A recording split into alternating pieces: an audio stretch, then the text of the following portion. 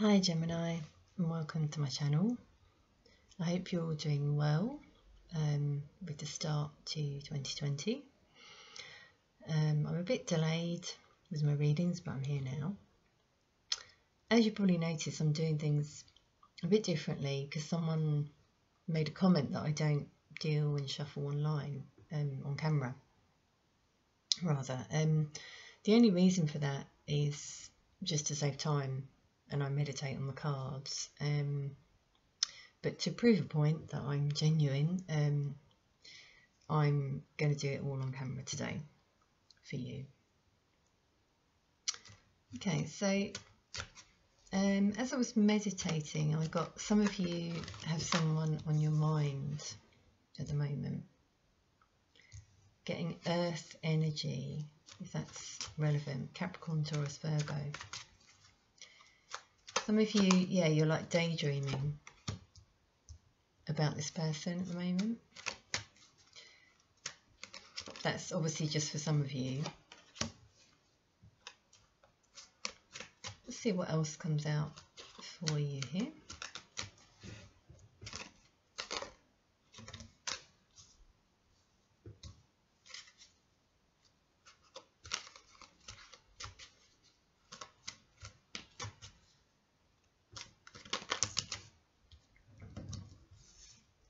Well, you came out in your own reading there, Gemini.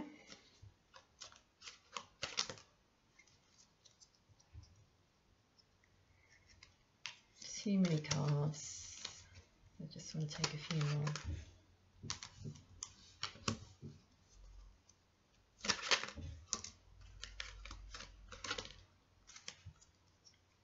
more. Okay.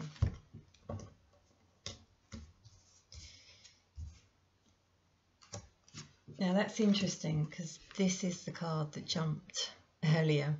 King of Pentacles, the earth energy I picked up on. Capricorn, Taurus, Virgo. So that might be relevant for some of you. Okay, so some of you, this person might have walked away from you and that's why they're on your mind. Okay, or you walked away from someone who meant a lot to you and might be the mother of your children, might be a Libra or Taurus potentially. And that could be the earth energy I picked up on. I sense this was you that potentially walked away from this person. And you're like really up in your head and conflicted about this now. Or the other person is, it could go either way. But there's certainly lots of thoughts. As I said, that was what I picked up on. Someone on your mind. So I feel this is you. The person's still on your mind, you're stuck, you can't move on from this person, and you're conflicted about what to do. You would like to move forward towards them and apologise, or make an offer, to go out, for example. So this could only be for a select few of you, because this is what was really coming through as I meditated. As I said, you came out here, Gemini. This could be a divine connection for some of you, twin flame connection. And you decided to be alone. For whatever reason, what I'm picking up on is for some of you, it was too intense. This was a gift from the universe. It's divinely orchestrated, but it was too intense for some of you. And if it is a twin flame experience, that can often happen. It can be very overwhelming because it's this instant love, basically. And if this isn't you, this, take what resonates. It could be the other person that did that, and they want to come towards you.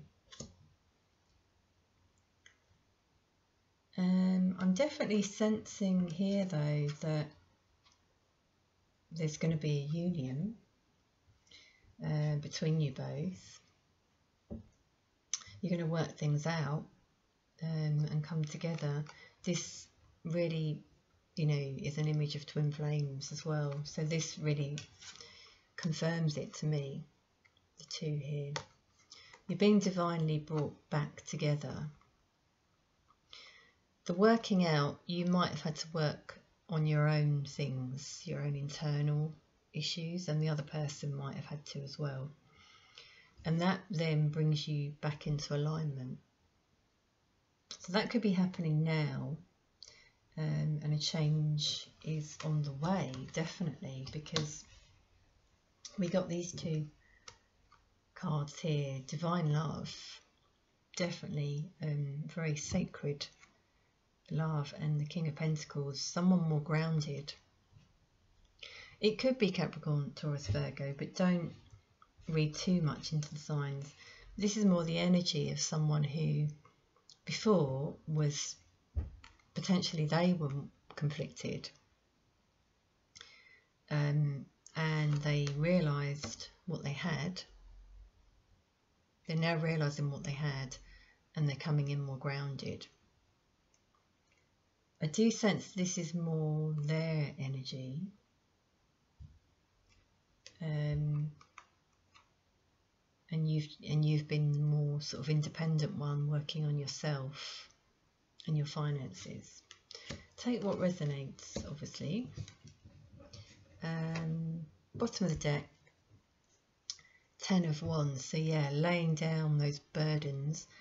The inner work I mentioned is often about working through your own issues, yeah, thoughts, behaviours, patterns, cycles that need to end. And you've got 2 10s, so that's quite significant, I think, yeah, laying down those burdens and moving into this union. So definitely ending energy. And that's really interesting there, look, the Queen of Pentacles underneath. So this divine partnership, yeah, can come together when all of these things are shed. Cycles, patterns, whatever it is that, you know, both of you have to work on. You are, is what I'm getting for January. It might not be January, it might be you're still working through this in January. Okay, not quite in alignment with the 9 of Pentacles, King of Pentacles, both not quite in alignment until these things are worked through, and that's on both parts. And then when they are, this is what you get. You get victory. Yes, so when that happens, the divine connection comes in, and you have the marriage card here, sacred marriage. 2 6s, change.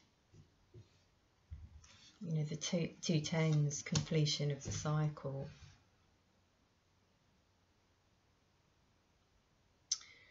And 2 aces as well. That's really lucky. Got the 2 aces here. Yeah, it's divinely orchestrated. So it's coming for you, definitely. Just keep working on yourself. Yeah, being this fertile, creative person, working on you. Okay, Gemini, so I hope that might have resonated for you in some way. Please do like, comment and subscribe if it did, and I hope to see you again soon.